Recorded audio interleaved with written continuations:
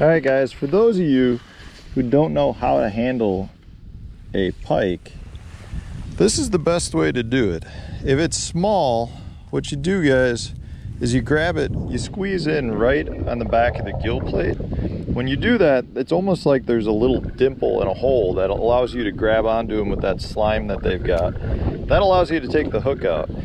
If that doesn't work because the fish is too big, you can take your fingers and slide up the inside of the gill plate, and you run your finger.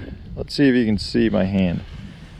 See my finger right there? You run it right up the inside of the gill plate and the outside of the cheek, and there's no teeth there, but you can see all the teeth. I mean, this is just a tiny one. You can see all the teeth that are around there. If you stay on the bottom and you hold them like that, you can put your thumb kind of between the two bones here.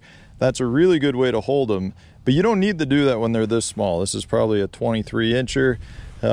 When they're really big, you can't get your hand around it. But with a fish this size, it's so much easier to grab them right there. And that's all you got to do, guys.